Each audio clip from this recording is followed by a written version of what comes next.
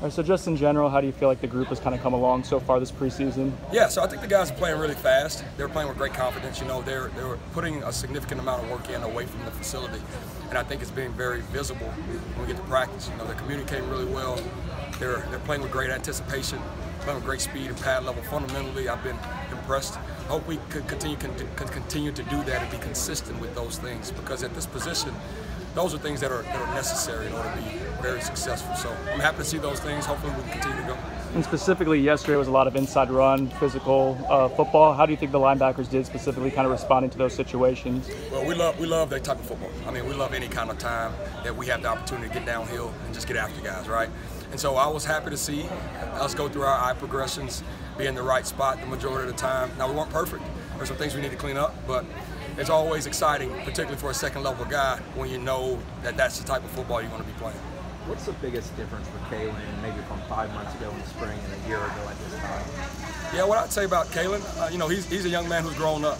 You know, being a part of the program now for the second year, he's matured in a lot of ways, not just as a football player and understanding the game, but also as a young man away from the field. So it's been really impressive to watch him. I mean, you can see him flying around. He's playing with great confidence. He's communicating. He's respected by his teammates. And I think it all stemmed from the work that he put in this offseason. You know, having a full offseason of consistency. I mean, we all know what we dealt with last year. I think it's showing for him. He's a young kid who loves this game. He loves his teammates, and he's been fun to coach and fun to watch. So he's just grown up, man, to be honest with you. And so he still has some growing to do. None of us are perfect yet, so we're still pushing for that. But he has grown. So. Was there a specific moment that you saw Kalen kind of start to the light bulb click for him and start to build that confidence? You know, I wouldn't say it was a moment, but I would say, you know, it's been a process for him. He has had incremental gains throughout the course of after the season ended until this point. And so hopefully that growth continues at that pace, if not escalating it even more, right? But I think those growth and those incremental gains, they start to compound. And when they compound, you can see the product on the field. So he's been doing some good things. So hopefully we can keep him going. What's the key to being physical enough and getting that work in that you need, but not being too physical?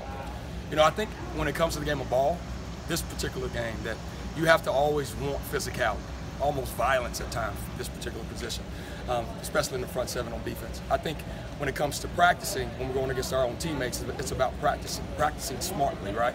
And protecting each other in a way, and how we tackle, how we pursue the ball, our body positioning at the point of contact, when we're destructing blocks. I think you have to have enough intelligence and enough football acumen to be smart about those things. But when it comes to being physical, when it's time to bang, we're going to bang. You know, and so that's something that I've been impressed with these guys, and I'm excited to see how we continue to do moving forward. How far has DJ come last year? You know, DJ Lundy, it's been good to watch his growth, right? Because you're talking about a young man who's from right down the road. But what did he do all high school? He was a 4-time state championship wrestler, and on the football field he played offense and defense. Here he's been able to focus primarily, and almost his entirety of his focus has been on defense. Obviously he plays special teams as well. But being able to grow in a space where you fully are immersed in a particular scheme, in a particular position, it allows you to grow and to flourish if you put the work in.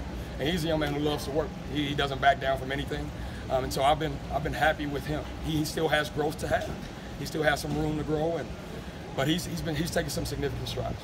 Sir. When you make some guys the linebacker position in practice, is there anything like similar to offensive line where certain guys work well together, or is it pretty much interchangeable? That's your job, no matter who's out there. You know, ideally, I think you'd like to be able to say, hey, everybody in the position room knows how to play every single position flawlessly and can go out and be the perfect quintessential examples of a linebacker, right? But that's not always the case. And so what you want to do is be smart and be able to supplement the strengths of the guy that you're playing next to.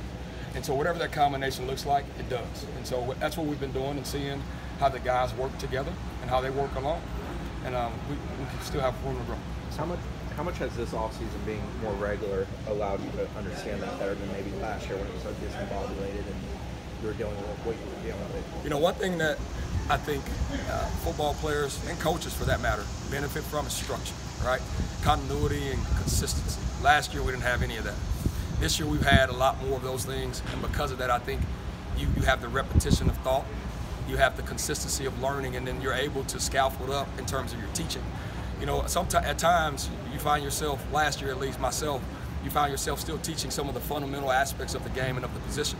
Whereas this year, you're level 2 and level 3, and hopefully you continue to grow in that way, so that the guys not only understand what we're trying to get done from a fundamental standpoint, but understand the bigger picture, because when things happen that we may have not been able to cover in practice, they can apply their rules. And so that's kind of where we're headed this year. So. What have you seen on some of the newcomers?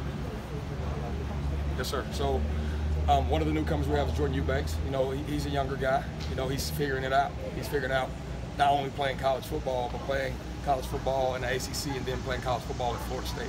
Those are three things separately entirely, right? And so he's coming along. He'll learn. He'll grow. Cortez Andrews, he's been a young man that I've been impressed with. He's come in. He's made a name for himself, just working his behind off, keeping his mouth closed, and trying to be the best version of himself. Now, obviously, he's different from Jordan in the aspect that he's been around college football before. And I think he plays with a particular chip on his shoulder, being a hometown kid, being from right here and going to Guyby High School. He takes that with a lot of pride. And so he's very, very happy and proud to be a part of this program and represent us. Amari Gainer started making the switch to more inside linebacker in the spring. I guess how has he done continuing to learn and expand that role? Yeah, Amari's a grinder.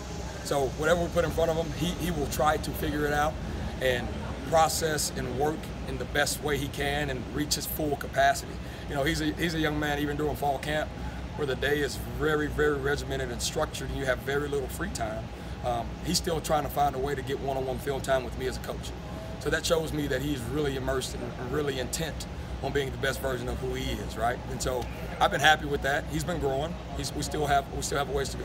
Doing that extra work and going the extra mile like he does, how much of an example has that been for those younger guys you were talking about? No, I think that's phenomenal, because I think ultimately you want whatever position you play, you want to be a student of the game, especially at linebacker, because at a lot of times we're like the quarterback of the defense, right? So you have to have an idea of where everybody is, what everybody is doing, so that you can do your job in a way that's not only effective but productive. And so for him to do that and set that example for guys who are coming after him, particularly with the year he had last year, I think it sets the tone of what the standard is. And so if we can continue to do that and other guys can follow, I like where we're headed. Is Amari a guy that has to kind of carve out a niche as a down and distance sub-package guy, or is he somebody you think you can rely on all three downs? Now, I don't want to limit Amari. I mean, the only limitations that Amari will have are the limitations he puts on himself, right? And so I hope that answers the question. Okay, thank you guys.